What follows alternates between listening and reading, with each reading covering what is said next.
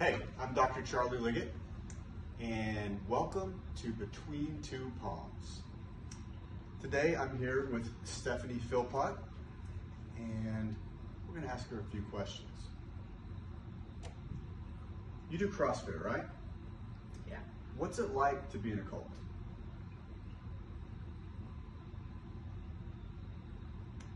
We'll move on to the next question. You recently had a baby. What's your baby's name?